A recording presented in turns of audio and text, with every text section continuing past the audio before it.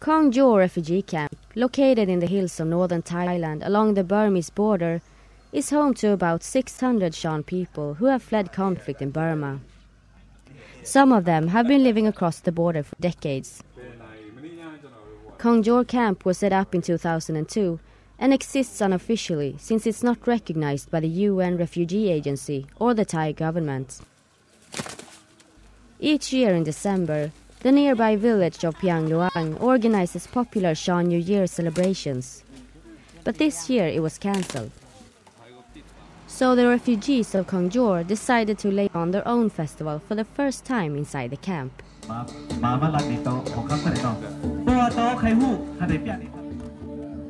Special guest was well-known Shan singer Sai Lab Singh, who is visually impaired.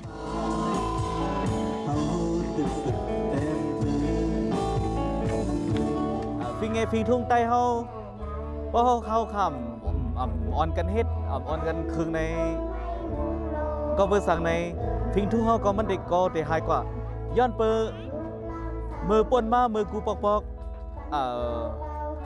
ปีป่นมาก็ใต้เอาคันให้ยามเป็นขี้ข้าวเผยก็ยามอะไรอยู่แต่อำนาจเผย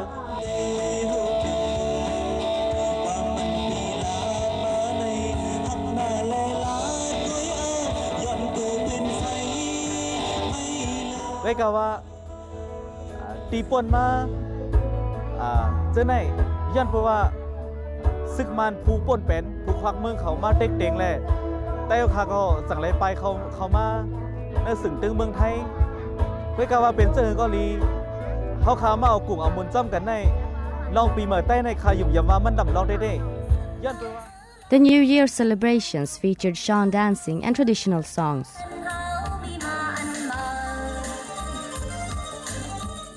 A rock band playing popular Shan tunes brings back memories of the home country.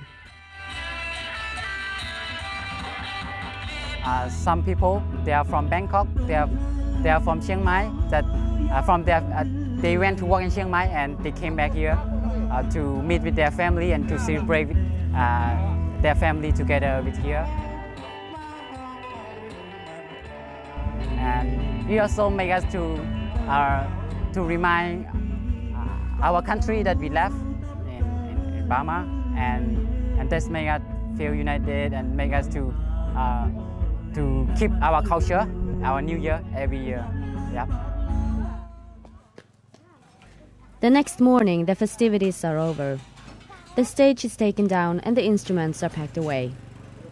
Nain Ying lives in the camp and is happy with how the night turned out. And Tanita Khan, Ben Hosam Loya, so Pong Bido, Kong Lay, you then now Bido, say that left telephone.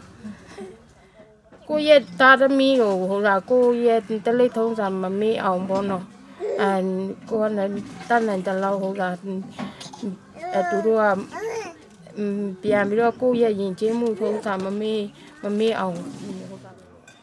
Because Koung Jor isn't recognized as a refugee camp, the Thai government are keen to repatriate the villagers back to Burma. But Nain Ying has mixed feelings about her home country.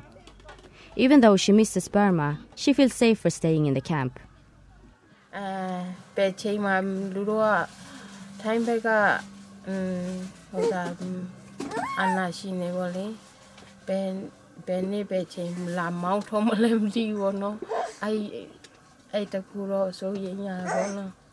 The people living here say they have been kept out of discussions about repatriation.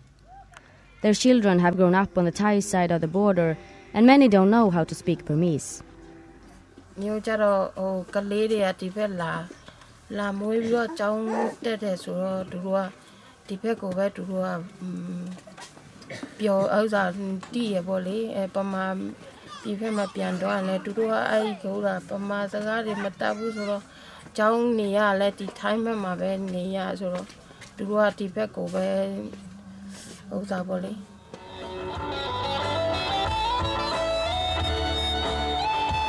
Many families in Koung Jor are worried they will be forced to go back to areas where fighting continues between Shan rebels and Burmese government forces.